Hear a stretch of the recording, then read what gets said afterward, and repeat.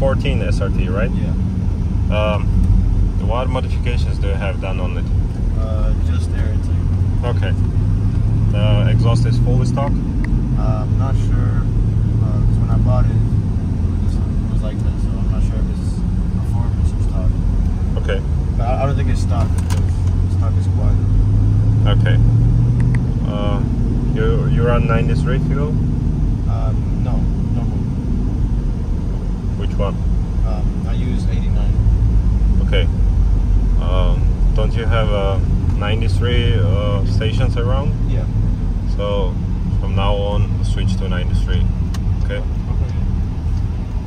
So our goal is find a safe spot where we can pull like a second, third gear. Okay. Does highway work good? Highway is good, yeah, but we'll need to do a pull and return back home. Yeah.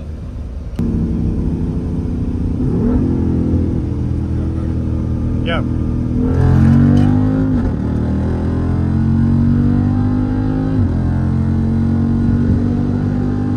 Okay. Drive in a second gear. Sport? Put in a sport.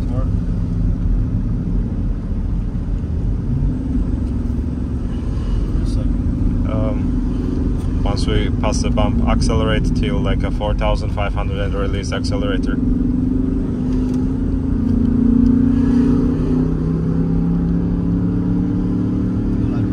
Yep.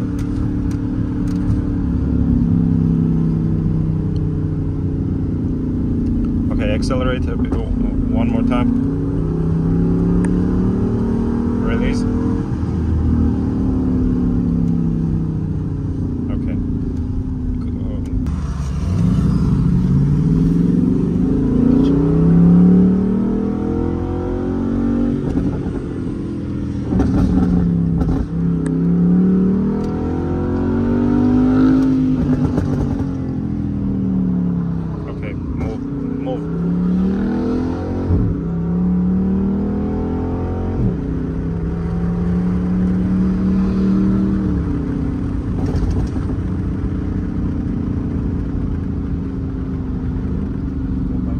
Yes, and we'll need to do a pull.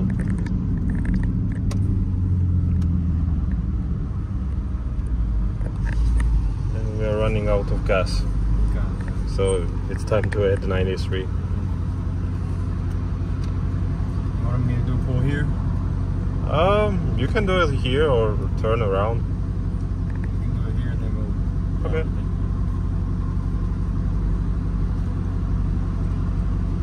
Keep it in manual mode or? In sport mode and let it automatically shift.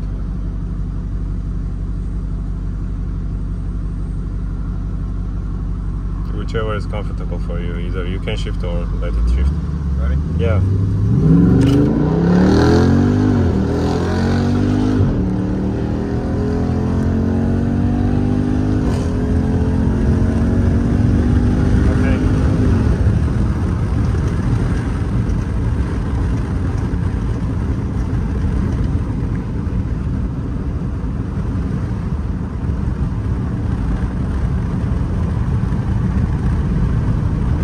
Is there a gas station somewhere to add the fuel?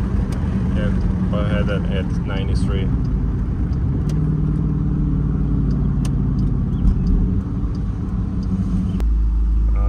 Rev till 5,000 and release accelerator.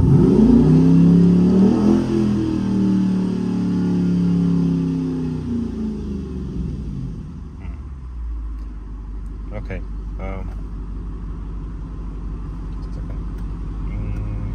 Apply the brake, put in the sport.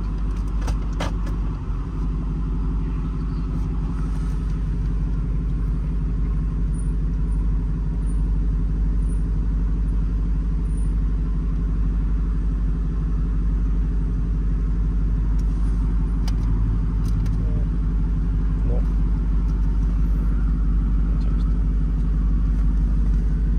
It doesn't work at all.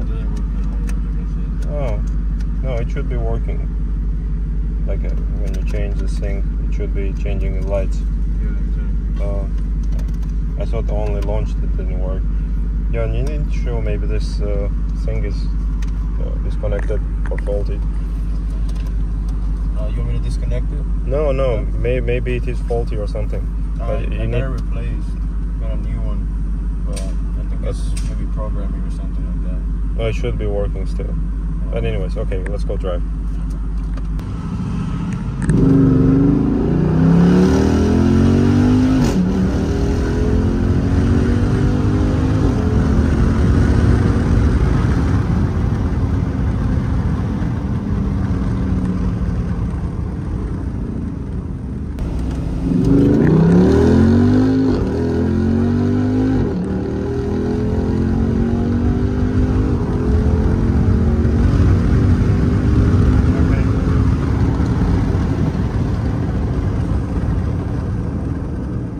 Yeah, downshift.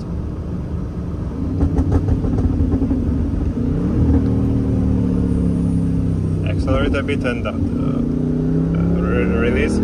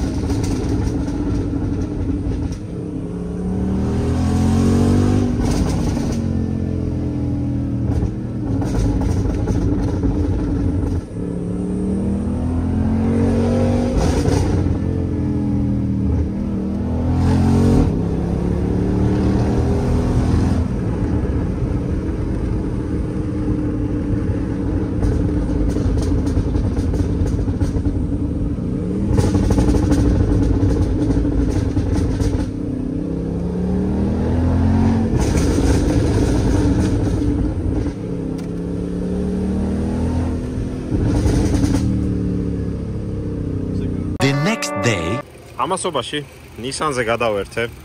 პირველ რიგში უნდა შევამოწმო CO აქვს თუ არა ძრავს, ან გალოგის პრაგლატკა დამწვარია თუ არა, მე ეგ მაინტერესებს პირველ რიგში, იმიტომ წყალსაცხელებს ადუღებს და უნდა დავადგინო პრაგლატკის ამბავია თუ რამე გაგრილების სისტემაში უჭირს. ამიტომ შევიძინე ესეთი ხელსაწყო, რომელიც არის სპეციალურად ამ დანიშნულებით და სპეციალური სითხე, რომელსაც ასხავა ესე ბოთლში.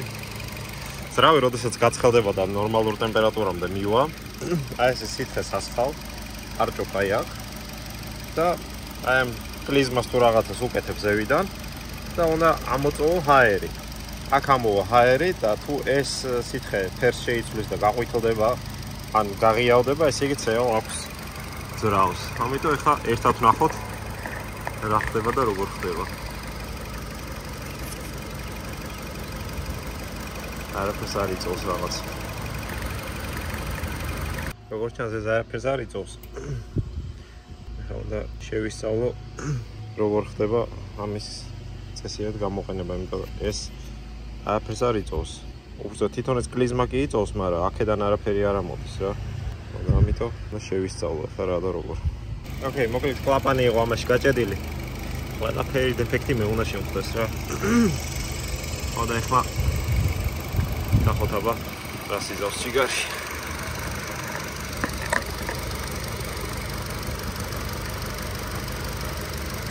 ერთი წუთი უნდა იმუშაოს ტრავმა და მოიწოვდა.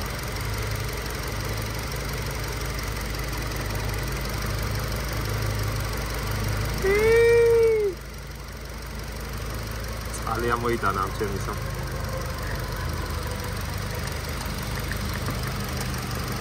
ძალიან მოიტანა. წყალი უნდა ამოვარო აქედან. ამის თავზე გავიარე.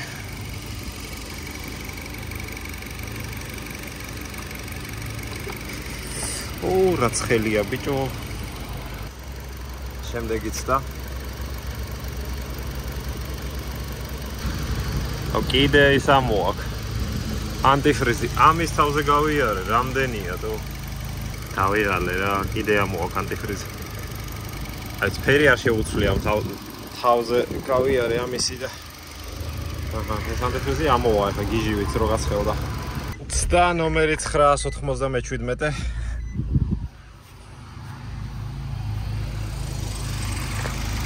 ჩავიშალე ანტიფრიზი. არის არ არის.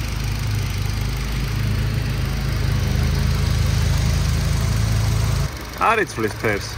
ესე იგი კარგის ნიშანია, პრაგმატიკა არაა დამწვარი. ახლა წამოიღო ანტიფრიზი ისე.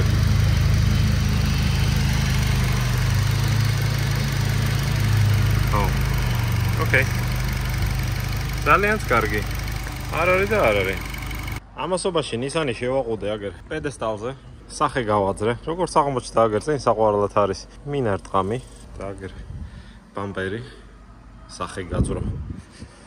შემოვაგორეს ჩემი ურიკები და რაღაცები და აქეთ მე მივხედავ. ეხლა რა შეე საქმე? ეს უნდა ჩამოვშალო სულ. ეს პატივცემული. ხელით არ მგონია რომ გავასწორო. როგორც ჩანს აგერ ეს ამ ადგილას გაღუნულია. ეს ახალი რომ დავითრიო. ამეებით უნდა ვიყიდო ესე იგი. და მე გავჭიმო და მივამაგრო. გაჭიმა ცოტა გამიჭირდება ამ პირობებში, იმიტომ რომ ინსტრუმენტები არ მაქვს არაფერი. მაგრამ აი ამას ვიზავ. წავალ ჯარში და დავითრევ სწორს. ეს არ ვიცი, ესე წერათ უნდა იყოს თუ არა, წარმოდგენა არ მაქვს, მაგრამ ყოველ შემთხვევაში ხა ამის ჩამოშლის აზრი და იდეა ის იყო, რომ ეს რადიატორი უნდა ჩამოვაბრძანო, ეს მავთულით დამაგრებული რა მაგარია. ხო და აქ არის ესა თერმოსტატი, რომელიც უნდა გამოვიღო. წყალი ჩამოვარო, თერმოსტატი ვიყიდო ახალი, რემენი მოხსნა, როლიკები ვნახო, რომელი არ ვარგა და ასე შემდეგ. სულ რაღაც საათნახევრის შემდეგ მივადექი, გალაუკები ვიყიდე. მოვიტანე, დავიწყე მოხსნა. შეგახედებთ. ეს ჰაერის ფილტრია. აქედან იმას ვქენი, ავალაგე ინსტრუმენტები და დავახარისხე, ჯერ მართალია წესი აქ არ მაქვს ყველაფერი დახარისხებული, მაგრამ ესე დავანაწევრე, თუ დავანაწილე.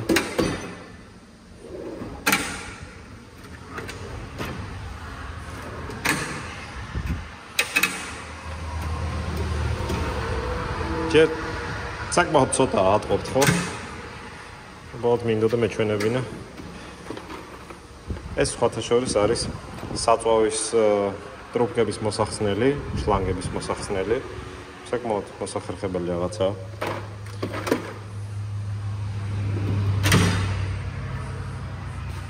სალფეტკის დამჭერი ვიყიდებ, მაგნიტებზეა. და ეს დიდი ტარი ვიყიდე.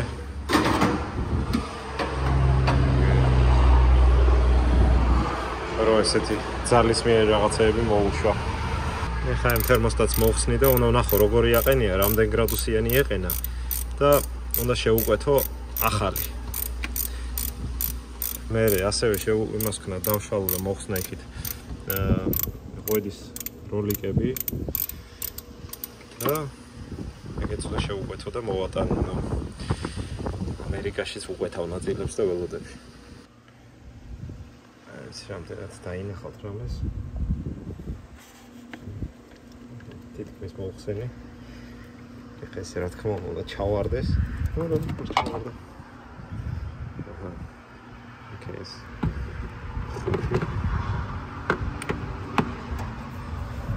Termostati.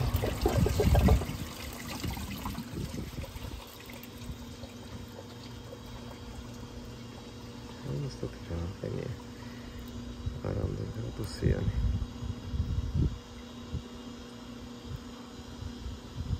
ასოთ 80 ფარენჰეიტი გიაწერია. რა ვიცი.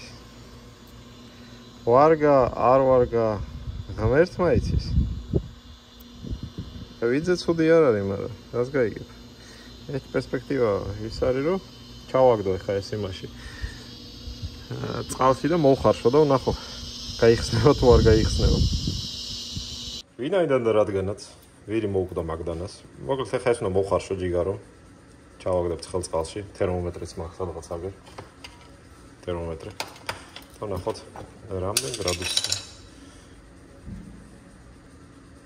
93, 98, 100, ფარენჰეიტებია. 125, 127, 130, 112, 113.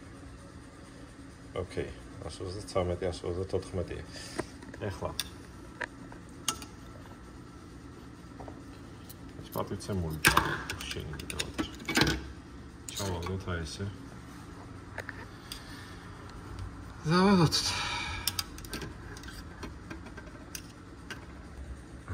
თქვენთვის გასაგებენაზე გადავიყო 62 გრადუსი. კარჩე ეს 82-ზე უნდა დაიწყოს ამან გახსნა. ცოტა დიდი ხანი მოგვიწევს ლოდინი, მაგრამ არ ვიცი, იმედია მოითმენთ. თუ არა და ვისაც გეზარებათ, აგერ მიხეილ აჩქარე. მე თუ გითხავ ისეთ მანქანაზე, რომელზეც გაზავებ, აი, ეხლა უნდა იწყებდეს თერმოსტატი გახსნას. მაგრამ ეს არ არის საბოლოო მანქანა, ეს არის ჩვეულებრივი Nissan Note თუ რაღაც ჯანდაბა 84. რა ეთყობა ხა ამას გახსნით 85, 86. აშკარად არაფერი ეთყობა ამას გახსნის. ეხლა გაიხსნა 89 გრადუსზე. კი ბატონო, 89-ზე გაიხსნა და არა 82-ზე. 90-ზე შეღებული აქვს პირი. არ ვიცი, ხედავთ თუ არა. არ ვიცი, მაგრამ ეგ გახსნილი აქვს პირი. აი, ალბათ ჩანს.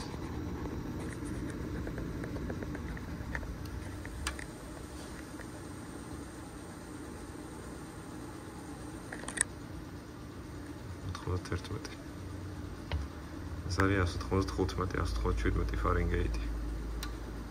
ოკეი.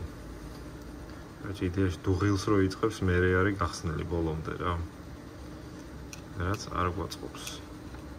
აი, ერთი პერსპექტივა ეს თერმოსტატივე დავტოვო ღია და ისე დავაყენო და მაგითი გამოურიცხო თერმოსტატის ბრალეულობა. ან ახალი ვიყიდო და ნახოთ ახალი რას იზავს. მაშას, რამოდენიმე საათი შევალიე, თავი ვიმტრიე და გადავწყვიტე რომ ჩამეტარებინა ექსპერიმენტი. დავითრიე ვაკუუმის ხელსაწყო, ვაკუუმის სისტემა, რომელიც აძლევს საშუალებას რომ ძრავში გაგრილების სისტემა შევავსო ვაკუუმის საშუალებით და ეს ხელსაწყო გამოიყურება აი ესე, ახლა გაჩვენებთ. აი ესეთი ნაბორია. ესეთი ვაკუუმის შესაქმნელი ხელსაწყოა. ახლა ამ წამს ვეღარ გაჩვენებთ როგორ მუშაობს, იმიტომ რომ უკვე გამოვიყენ და გავაკეთე ყველაფერი, მაგრამ კიდე დამჭირდება და აუცილებლად გაჩვენებთ მომავალში. მაგრამ მუღამი ახლა რაშია? სისტემა შევავსე, ვაკუუმით შევამოწმე, წნევითაც შევამოწმე და რადიატორს და საერთოდ არავითარი, რა ქვია, სისტემაში არავითარი გაჟონვა არ არის, არც წნევაზე, არც ვაკუუმზე. თერმოსტატი ვსქენი, რა ქვია, გავაუპატიურე და დავაყენე უკან, გახსნილ მდგომარეობაში დავტოვე. აგერ აყენია ახლა თავსახური, რომელიც ვაკუუმის სისტემის არის და ყველაფერი გავაკეთე იმისთვის, რომ სისტემა შემევსო სწორად და არ დამეტოვებინა ჰაერი საერთოდ არსად, მაგრამ კი სანამ ახლა ამას თავსახურს დავაფარებ, ერთი რაღაცა უნდა გავსინჯო თქო. მოგეთ ამ ხელსაწყოს მოყვა ესეთი გადაყვანი ჯიგარი. სადაც აი აქ აყენებ შენ თავსახურს და ამოწმებ წნევაზე. აგერ არის ჩვეულებრივ ნასოსი. ეხლა დავამაგრებ კამერას ჩემ კრონშტეინზე. всё, კამერა კრონშტეინზეა. ეხლა გაჩვენებთ. ესე იგი, ეს არის თავსახური, რომელიც მოყვა მანქანას. ეს არის იდეაში ერთბარიანი თავსახური. ესე იგი, ვაფარებთ ასე. აქეთან მხარეს ეს თავისი შესამოწმებელი თავსახური აფარია და აგერ 15 PSI სადაც არის, ეგ არის ერთი ბარი, აი ერთიანი აწერია კიდევაც, არ ვიცი ჩანს თუ არა ვიდეოში. ხო და ეხლა დავაკაჩავებ და ნახოთ რა წნევაზე დაიწყებს გაშვებას. წესით ერთი ბარი უნდა ეჭიროს.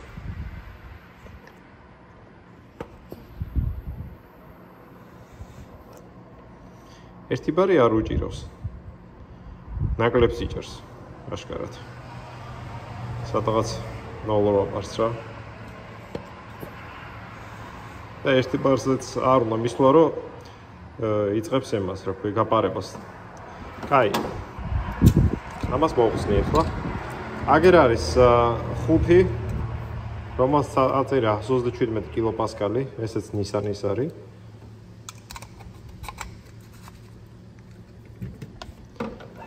და ნახოთ. ერთი ბარი ჯორივით უჭირავს.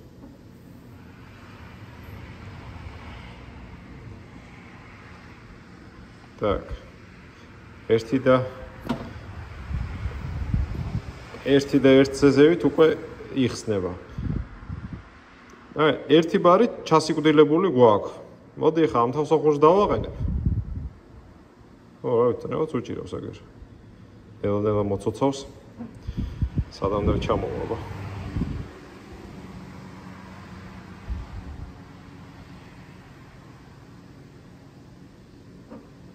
ერთი ბარი უჭირავს.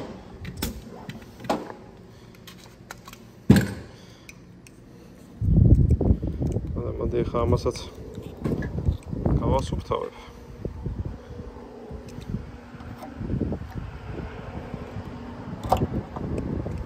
ეს.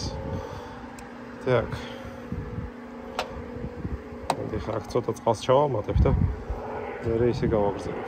так. წყალი ჩავაწუწე.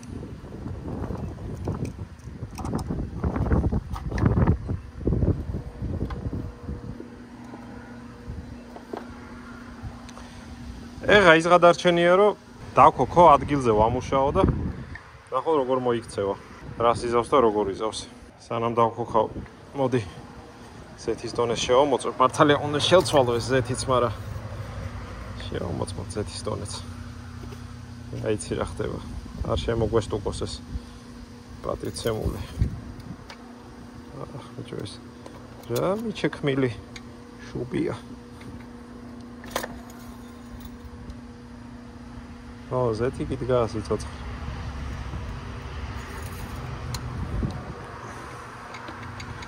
შუბი რატომაც ფანფალებს. ოკეი, კაი.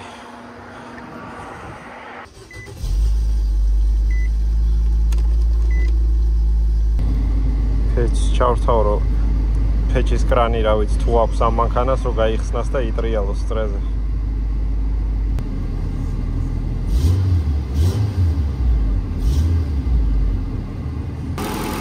არ ვიცი ხა რა მოელანდა ამას, მაგრამ რემეს ხმა აღარ აქვს. აღარც როლი კი ჭრაჭონობს და ჩუმად არის ყველაფერი. რა ვიცი.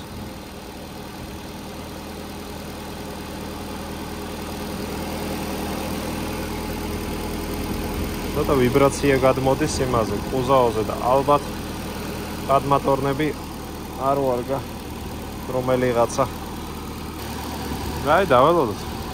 2 hours later. გავიარ გამოვიარე. ჩემი თეორია მართლა სიმართლე აღმოჩნდა. ეს პატრიცემული მოკლედ წვალობდა იმის გულისთვის, რომ თერმოსტატი აჩმახებდა ერთი და თავსახური. всё, გასწორდა. არაფერი არ აცხელებს, არაფერი არ დუღებს. ეხლა ეს არის მოსაგვარებელი. წესიერი დავაყენო. ბამპერი წესიერად დავამაგრო. და ერთადერთი პრობლემა რაც დარჩა მანქანაზე, ნუ იმის გარდა რომ გასარეცხი და გასასუფთავებელია, არის ABS-ის უკანა მარცხენა დაჩიკის შეცდომა აქვს. და ეხლა აქ შევძვრები და შევისწავლი რა ხდება და როგორ ხდება. კალოთკებსაც შევხედოთ, აბა. კალოთკა კი არის. ცოტა ჭხრიალის ხმა ისმოდა და ალბათ უკანა კალოთკა არის. არა, შესაძლებელია ჯიგარი. კალოთკებს უნდა შეცვლა.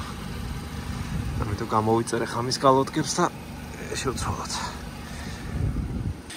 ეს ეხლა დავწვი, ხო კარგია. ეხლა რომ გავიარე, დედა უტირე ამას. დაკოქილი მყავს შეგნებულად იმის გულისთვის, რომ ვნახო წყალი გაცხელდება თუ არ გაცხელდება, რომ იყოს ეს დაკოქილი. შუაში დგას და იმასო დავხედე. კომპიუტერთან დავხედე ტემპერატურას, პატიოსთან 82 გრადუსზე დგას სულ. მის თავზე გავიარე.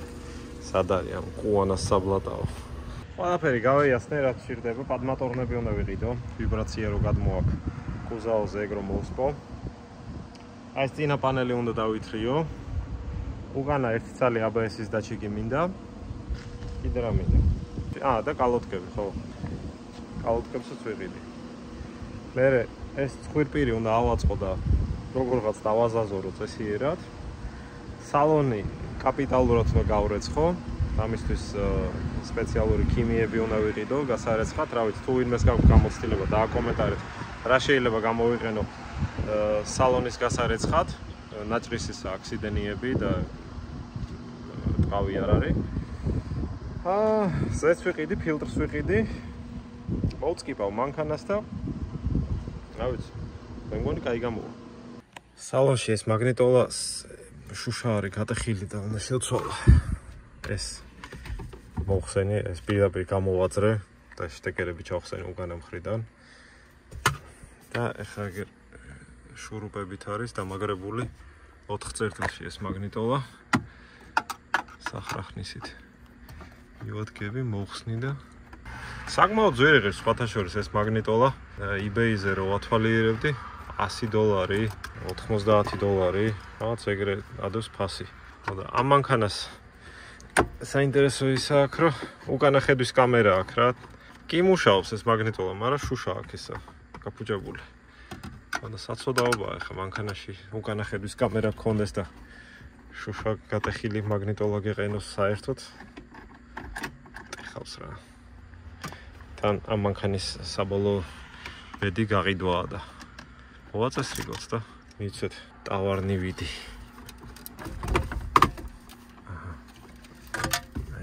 გამოიყურება ეს ჩიქარი. ახლა ეს ნელა-ნელა უნდა ჩავხსნა.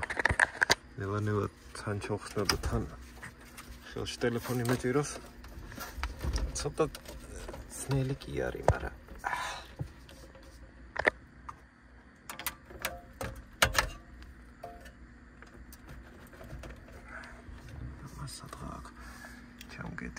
ოკეი, ეს გავაძრე.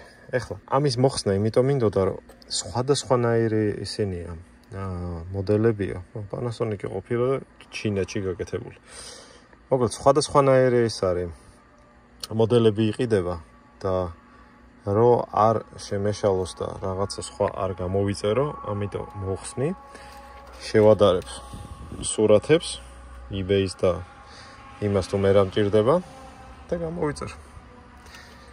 ამ როლსაც, ვიცი, ალბათ მოხსნი, ხო?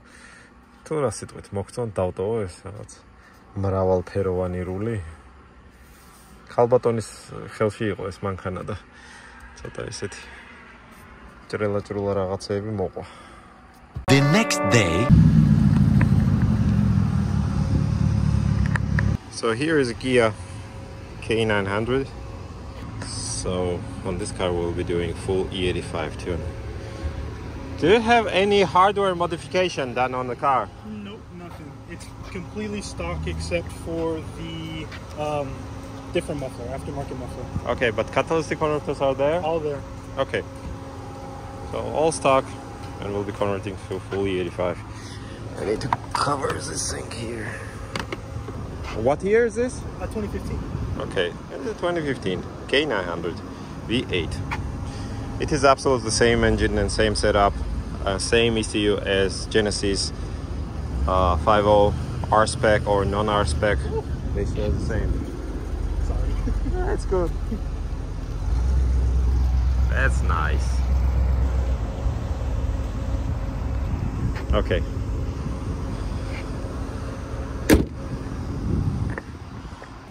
Okay. So first step was I read the stock flash from this vehicle, like stock program for the transmission and for the engine. And now I will need to test the car and data log the way it is in the factory shape. We need to see it, and only after I see the logs and everything, I will do adjustments. I will make a base map for E85. We'll put the E85 in the tank. I will flash the base map, and we'll drive around slowly, and then we'll proceed with like a power pulse. Okay. Okay, let's go. You ready? Yes. I don't know how much gas I have. We'll need just a second gear pull, that's it. Okay. Also, before we do any pulls, I see that intake air temperature is pretty high, which is normal for those cars because the intake temperature sensor is located on the back of the intake manifold. And I made the intake temperature sensor relocation kit, which is absolutely plug and play, and moves the intake temperature sensor to the intake pipe, and that helps a lot. This is not my idea. A lot of other Genesis owners use that, and I just made a plug and play kit for this particular platform, 5.0 engines, will it be Genesis or Kia. So that thing helps a lot to see a real intake temperature, not the heat-soaked intake manifold temperature, because now we see that the intake temperature is pretty high, even though it's not that hot inside and we were just standing outside, and that's normal thing to see. But whenever you relocate the sensor to the front, it does read the accurate temperature and affects the vehicle performance, because whenever computer sees that the intake temperature is high, it is reducing power, retarding ignition timing and reaching fuel, etc. So it affects on the performance a little bit, but it does. And also for the reading more accurate, it is good idea to relocate the sensor to the front. So if it is something that you will decide in the future to do, you can order this plug and play adapter with sensor or without sensor on a website, and you just plug it in and put the sensor on the front. That's it. I made it really easy for the people who are not like handy and they cannot do it themselves. So like I said, I just started getting into cars not too long ago. It's okay. It's okay. This is gonna help me learn about it. So. Oh yes. Yeah. Oh my goodness gracious.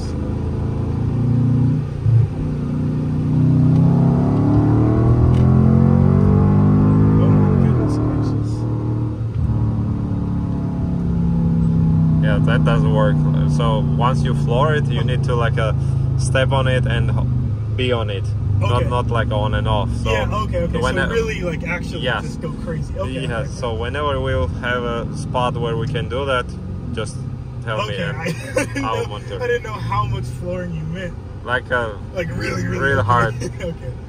We're gonna go back. We're gonna bust a U-turn then. Okay. And go back on that little highway strip. Okay. Get a little bit better. Okay, I'm ready.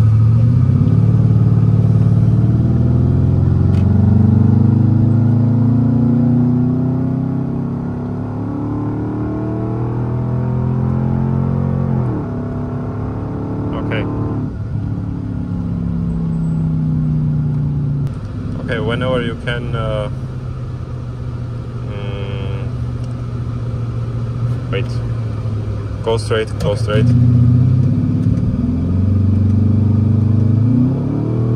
Floor it.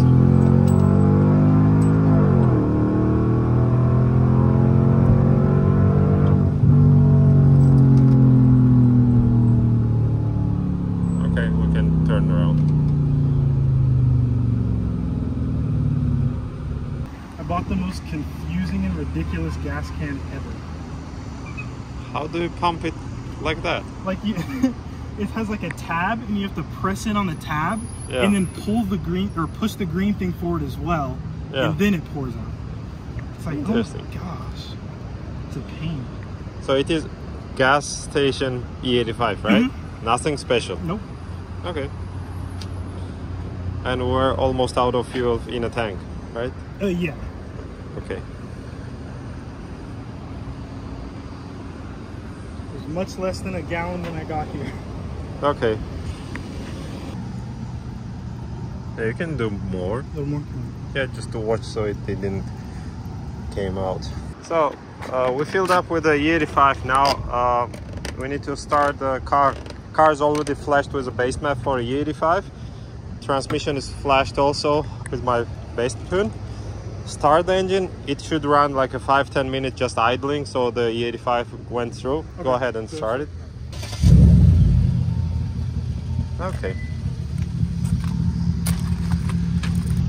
So we have like 10 gallons, right? I'm sorry? We have 10 gallons. Yeah. I mean, a lot leaked out, so it's probably closer to 8 now. No, we didn't leak that much. No. So, about the traction control. This is a kit that comes in a box. I just unpacked it. This plug right here goes into the factory traction control fuse location, and you just put it there, attach this ground wire here anywhere on a chassis ground. You have remote control, you have nut and the fuse puller here, and once you install it, you can have your traction control fully disabled. So on this particular model, K900 or Genesis 5.0, traction control does not turn off fully. So whenever you hit the traction control button, it shows the traction is off, but it is not off completely. Whenever you want to like a floor and deliver full power to the ground, it just limits you and close the throttle to not spin. As soon as you try to spin tires to like accelerate quick or something, it cuts the power. So this is where the traction control module comes into play and is really handy. So again, it is something that other people have done before, and it is not something that I invented. No, you can just go ahead and pull the fuse from the fuse box, but without this module, your ABS will be also gone. So it is good to have like ABS still on and traction off. So this is what my module does. Whenever you turn off the traction control with the remote, ABS stays on and it is working. So brake system is functioning fully. Yeah. And now in a few minutes we'll go and do the logging and testing. Yes, sir. We're gonna need to stop my gas cap flew open. Oh, okay. So I'm gonna shut it real quick. Okay, no problem. So whenever we are on a spot, what I need you to do is just put it on a sport mode and driving mode in a sport. Yeah. And whenever you're ready, you just floor it, and when I tell you okay, just then remove leg. Okay. So how thing is working, that I'm taking vehicle's original software and I'm adjusting it to customers' needs. So if we need more power, if we need the Burble, if we need to remove a speed limit, if we need to adjust RPM limit, improve throttle response, and do much more, all of that is done through the software. So here in a WinOS in hex code, I'm looking for the maps that I need, and I'm adjusting it in the hex code like a matrix, and then all that modification is going back to ECU, engine control unit, and then we are driving it, looking how the car performs here, and data logging and monitoring all the parameters that I need. And according to data that I receive here, I'm doing further adjustments till it is perfect. Okay. So basically the base is whatever factory gave to this car, and I'm adding extra features and extra options. Okay. Yes. That's so cool. Yeah. I've been doing this already more than 20 years and offering services more than 17 years to the customers. So to get to this point where I am now, it took me a long time, like multiple years to learn how everything works. And even though I'm doing it for 20 years, I'm still learning every day something new. I find something new and I see something that can be improved and made a different way. And every day you just learn. It is not something that you go to school, learn A plus B is C, and that's it and you're done. No, it doesn't work like that. You need to continuously think and look for improvements and possibilities to improve and implement something new. So a lot of people do resell software from tuners like I am, and they are just flashing the file and you are good to go and you have whatever you have. And I am doing the custom tuning and customizing the software up according to customers' needs and customers' requirements. So there's a huge difference between off-the-shelf maps that you can buy somewhere in a shop and custom tune that I offer. So the custom tune is always higher valued because it takes way more time to dial specific parameters to your needs and make it perfect, you know. And this is why it always costs way more, because it is custom and it is specifically done for your vehicle. And this is what I do. So it is not something that, oh, we will copy like a tune that works on my friend's car really good and it will work for you as well. No, it will never work like that. It will run car better, but not as perfect as it can. Yeah. So it's like wearing your neighbor's shoes because he is same age as you. Yeah. Yeah, no, it doesn't work like that. You need something that fits your foot. Same here. Exactly. See, and that's what I liked about your website. Like when I say it over and over and over again. I knew nothing about cars until like a year ago, but I was just looking around at tunes and stuff, and it'd just be like, oh, like add to cart, blah blah blah. Then I go to your website, and it was like, okay, what kind of engine cooling do you want? Do you want your Burble to be, you know, mild, loud, or aggressive? Do you like all those different kind of changes and settings and how it caters to me? Yeah. So I'm like, okay, yeah, that's. I think it's definitely worth it. It's definitely worth the little extra bucks to get something that's like designed for me. Yes, sir. So I definitely like that about that, though. And even though there are not listed many things on the website, but there are way more features that I can offer and implement and do different ways. Well, it was bad. That was bad. Yeah. No, but yeah, I like that you can implement that all that stuff. Yes. I never even knew that would be possible for a car. Yeah, and this is why also I'm recording those videos for the YouTube, so all my potential customers or just people around can see how things are done. Yeah. When it comes to custom tuning. So it is not just plug in the OBD adapter, click like a next, finish, and you're done. No, it doesn't work like that. In my case. So I was probably gonna hop on the highway. Okay. Do we need a little more time on like under 40 miles per hour, or do you think we're it's getting okay. up a little bit? Yeah, we're good. Okay. Then I'll probably hop on.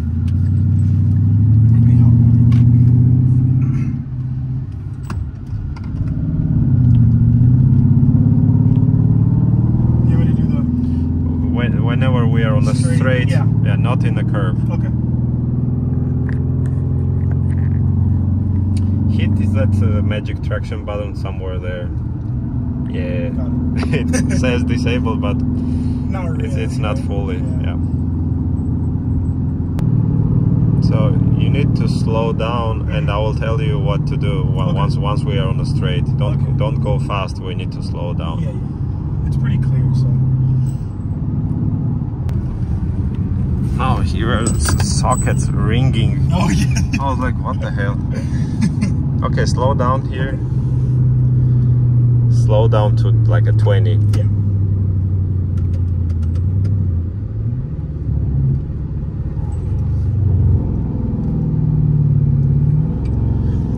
Slowly, gradually go to 4,500 and floor it. Hold steering wheel. Floor it.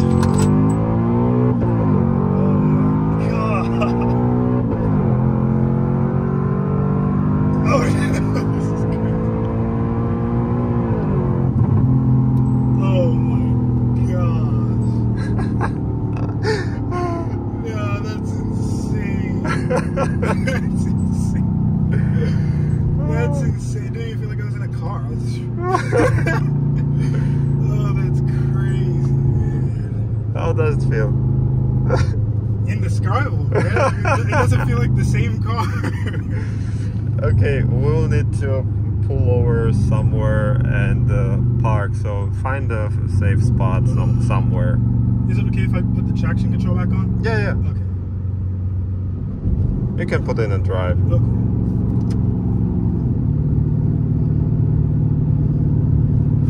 I mean, we're on like the highway that I came in on, so between here and there's not much, so we can U-turn and then go back. Or do you just want to like me pull over to the side of the road? I need to do adjustments and flash it, and then we can go and test again. Okay, so just like to the side of the highway for a little bit or something? Or? Yes, like okay. We'll need like a 10 minute or so. Yeah, yeah. Okay, I'll find a better spot then. Okay, so I revised the tune and applied some more parameters. Now I can drive. When you drive normally without pushing, do you see any difference? Yeah, it's much more responsive, and it picks up a lot quicker, that's for sure, even at the lower ends.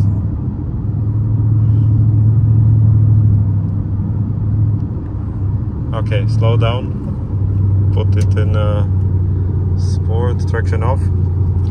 Oh no. I'm gonna put my hazards and let them pass me.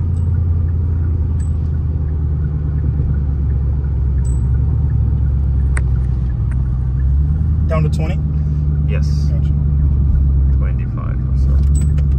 Okay.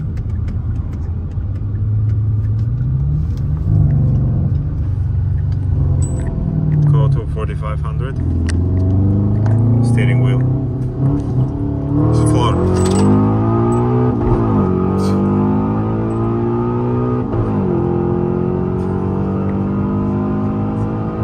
Okay, release.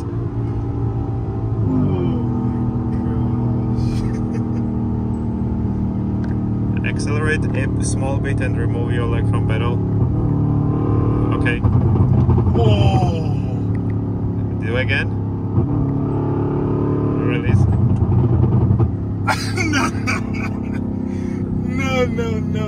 No. Was that real? Yes, sir. You didn't just fart over there, man? Oh, that's crazy. Oh, my stomach's cramping up. I got excited. Oh, that was crazy. That was crazy.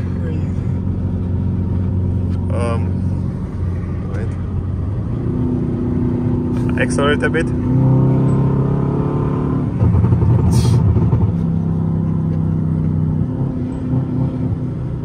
He's spending a lot of gas on it, that's for sure.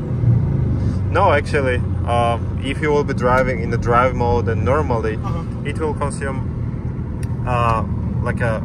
your gas mileage will be better than it was before, because I adjusted the tune the way that it was more economic on the lower end when you were cruising. Okay. And it will request for the less fuel. So whenever you will be having fun and flooring, even in that part, the car will be consuming less fuel than it was before. But the thing is that E85 as a liquid is required more than 93. Yeah. But if you will do like a math and calculate how much gas you needed on a 93 and how much gas, like money wise, you need on a E85, at the end, like per month, you will spend on E85 less than on a 93. Really? If you will compare exact same conditions and same driving manners. Yeah. Because when we're tuning on E85, you see more economy than on 93. And from the factories, those cars run pretty rich, and they dump a lot of fuel that is not necessary for those engines, and they consume a lot from the factory. And when I'm tuning, I'm taking this extra fuel away and let it consume less. Yeah. It's so impressive that that's even possible. Yes, it is. But again, the fuel economy depends on the driving manner. Yeah. If you're on a pedal all the time, there will be no economy at all. Yeah. So do I have to have it in this mode in sport in order to get the Burble, or I get? So the point is that I set Burble at higher RPM range, like a 3500 to 5500. Okay. In that range, it will pop. but either in drive or in a manual mode. But you need to be in that RPM range. Okay. So I didn't make it lower because it is getting annoying for the daily car. Yeah. And for the time being, I see that range is like a perfect range for having fun and drive normal without having pops. But every now and then when I want to get up there, I can... Yeah, you can either switch to a manual mode, so you are going, for example, first gear or second gear, and you are in 4,500 range. You will let off the gas, and it will pop a few times and stops. Yeah. That's so cool, man. Yes, sir. First time I heard of Burble. I've never heard of Burble like in person in the cabin before in my life. Yeah, so we are in an open space now, and you have still full stock exhaust, just mufflers are changed. Yeah. But under bridge, if you will do it, it will sound mean. So you can try it. Under the bridge. Wait.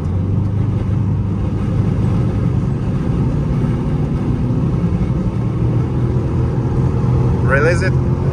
Release. Oh, I did a little too late now. Yeah. Yeah, I did a little too. Oh my gosh, that's so... I need to get used to like the when it'll do. Oh my gosh, that's amazing. Oh, that's so... Accelerate. Remove.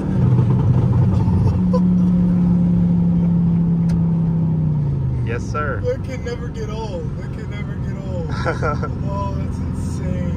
Okay, we can turn around and go back. Oh my gosh, I'm not sure if I want to. Alright, just have to find a place to turn around. And those tools are annoying here. Yeah, you can. Oh, I don't even have a cloth or something. Oh shit.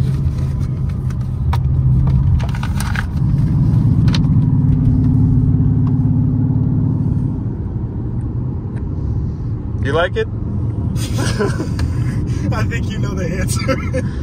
I know the answer, but I'm recording, so... No, I'm speechless. I was speechless when I got in it for the first time. That was before the Burble. That's before you tuned it even more. I mean, this is a machine right here.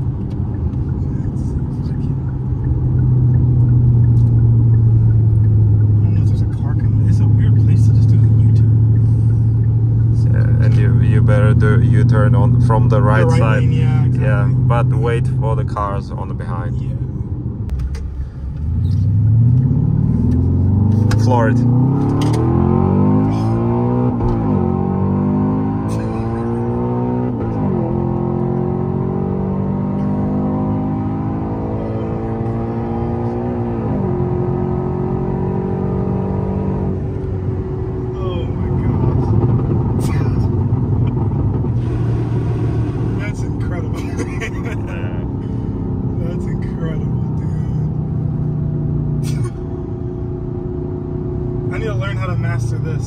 You just put it on your side and that's it. Only thing is the plus and minus. Yeah, that's what I'm like. I don't even actually like. So let's try under bridge. Okay. Like you remove your leg from pedal right before the bridge. Okay. But get into that higher RPM range. Yeah.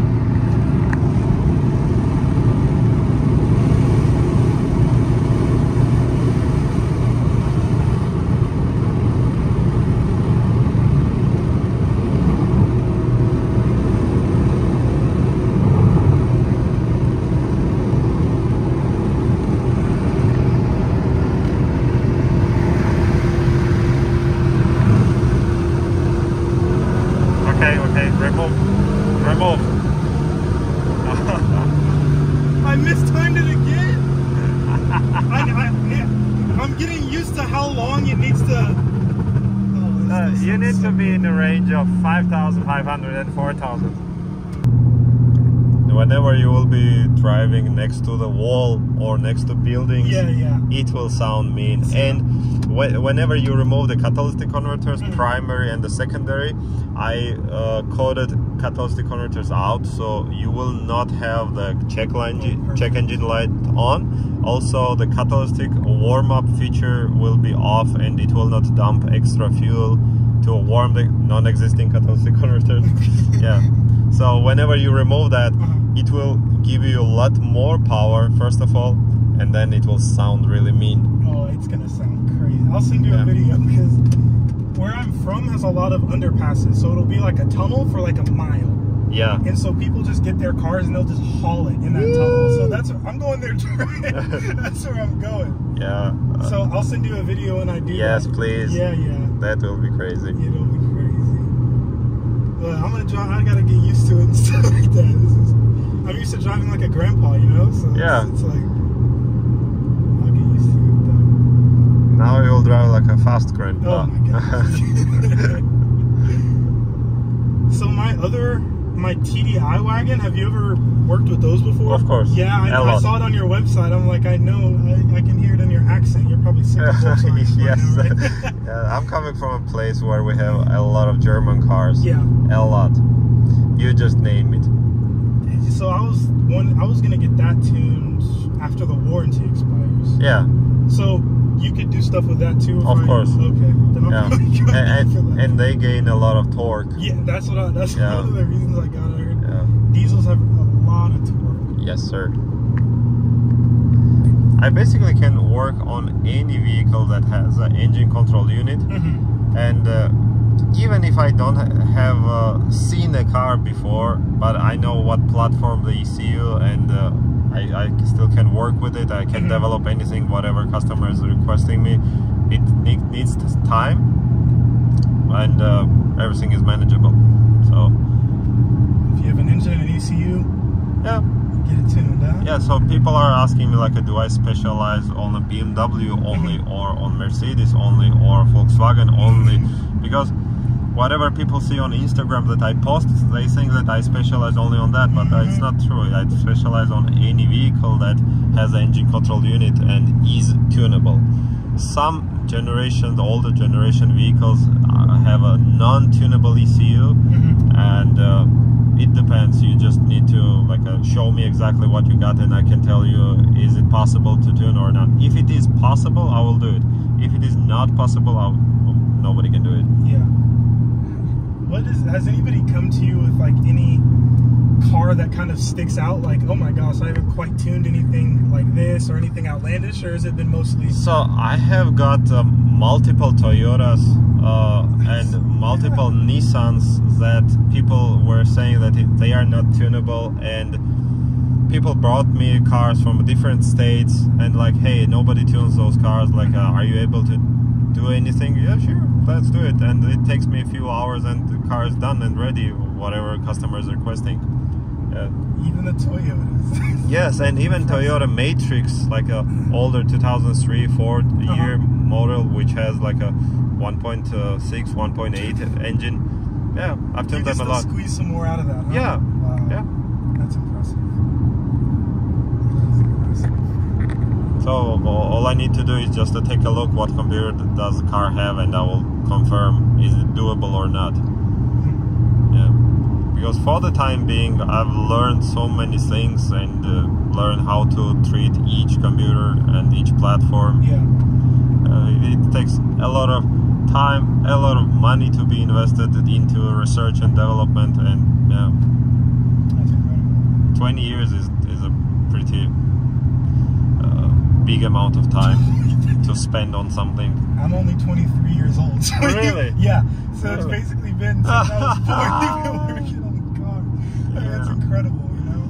Damn. Yeah, I started from like a childhood. Yeah. I'm 37 now, and at the age of 17, I was already into cars. But at the age of 14, I was developing software for the university, for the computers, and selling it already. So I was at that level for the software engineering. At 17? No, at 14. 14? Yeah, and Kids then don't even know how to do the laundry at 14. Yeah, well, I was always into computers, and this was my passion all my life, same as cars. So I merged my software engineering knowledge and IT knowledge into with a car mechanical knowledge, and I just grew up like that and developed myself. You found your passion pretty early then, huh? Oh yeah. That's so great. Yes. Yes, sir.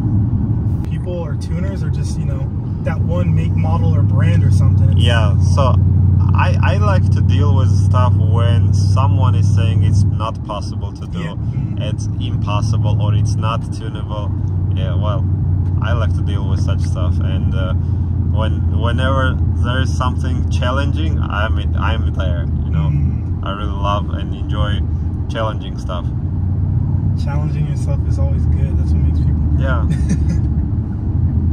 But it's also good for the community, because if you didn't challenge yourself, I would be driving a grandpa luxury car, you know? Like it's people like you make differences, you know? Like what you're doing here is really going to get me into the, you know, knowledge about cars and stuff like that. So yeah, it all started from that. It's crazy. And the thing is that what I hear from a lot of customers, that they deal with different companies or individuals to tune the cars.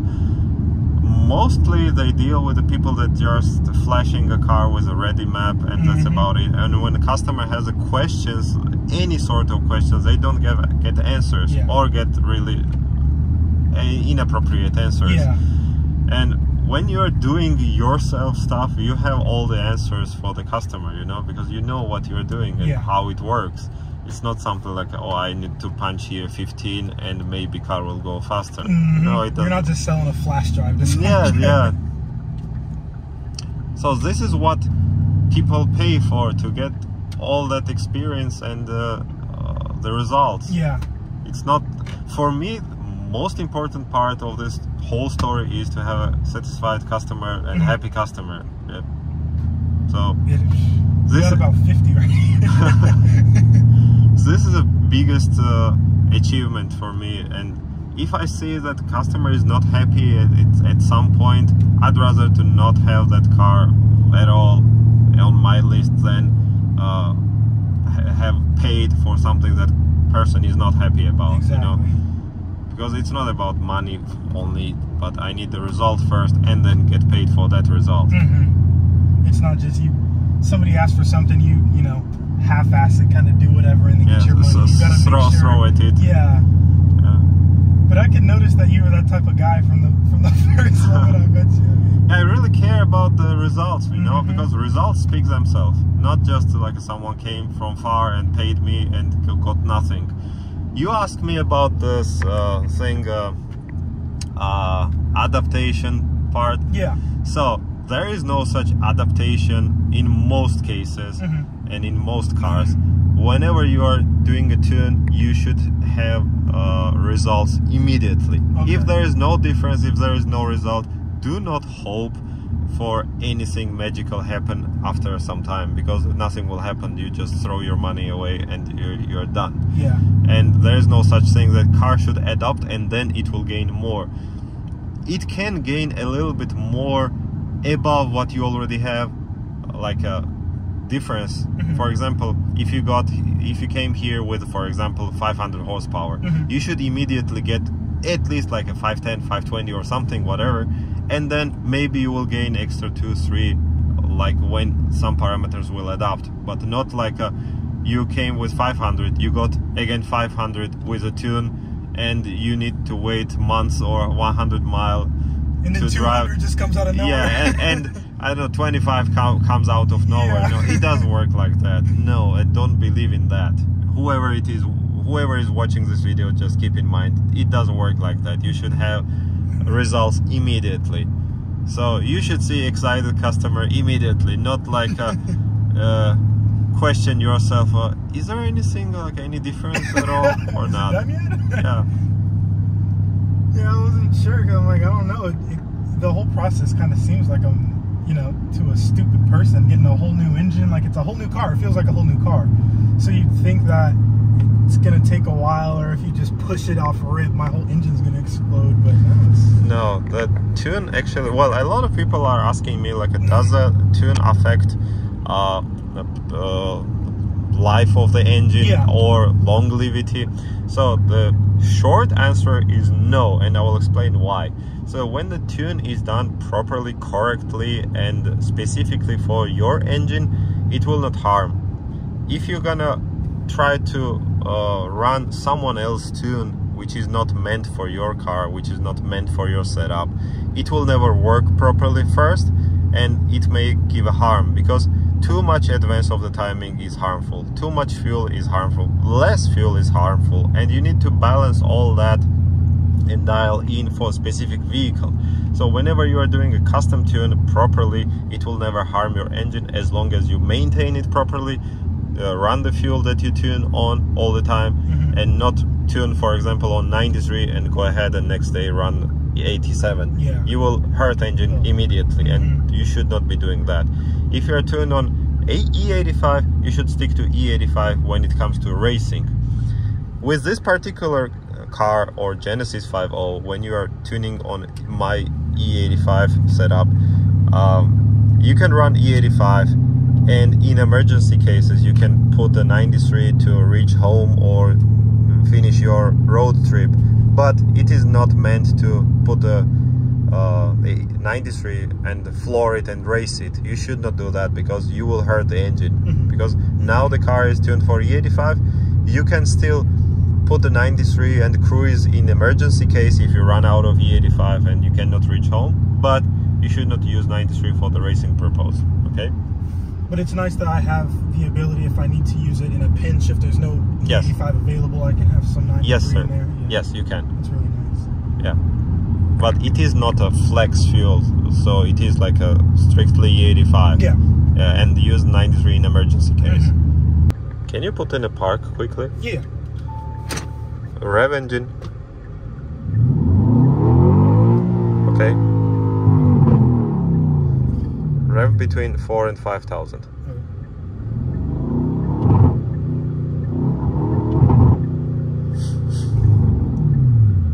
Okay.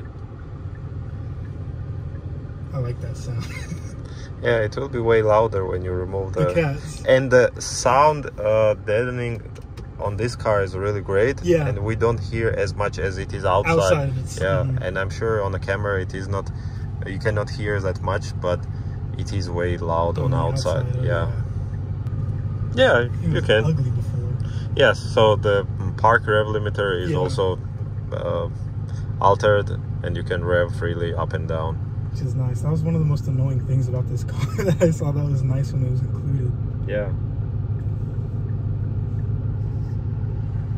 A lot of cars have that park limiter, so I take care of it.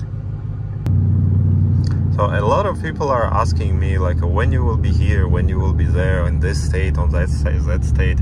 I would like to mention this on the video, that wherever you are, it doesn't matter. As long as you schedule your appointment, I will be traveling wherever it is. It doesn't matter. I will just hop in a car or on a plane and travel. It doesn't matter, as long as travel expenses are paid. So obviously it depends how far I need to drive or travel or fly. The travel expenses will be different, but the service fee will remain the same as for the tuning.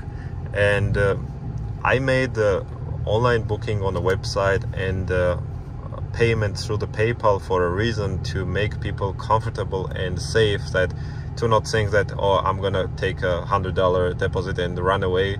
So people can anytime I don't know, ask for a refund through the PayPal and be safe with that. Just I made the PayPal payment, not Zelle or like a Cash App or something, just for that reason, to make people comfortable. So whenever you book your appointment online on my website and indicate your address, etc., I will be there on a selected date and time, on time. And I travel to customer's location and tune the car on the spot, wherever it is home or garage or shop, it doesn't matter. So I make it easy for the customer. So at the same time, some people work till late, some people work early morning, it doesn't matter. What I do it at customer's comfort. Is it early morning appointment or late night, it doesn't matter for me, as long as everything is scheduled and set up in advance.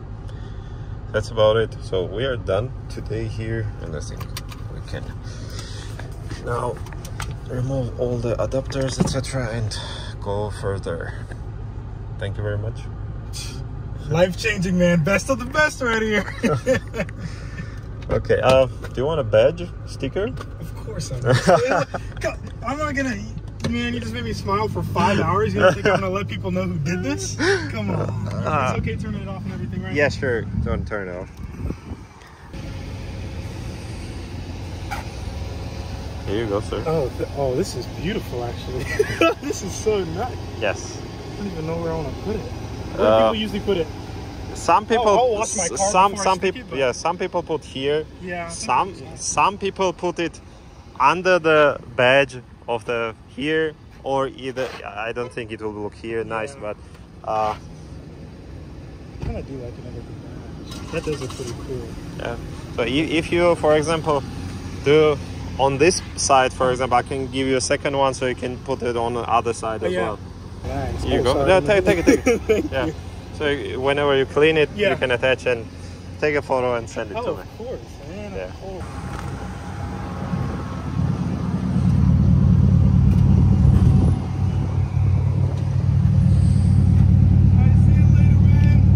Enjoy! Tuned, baby!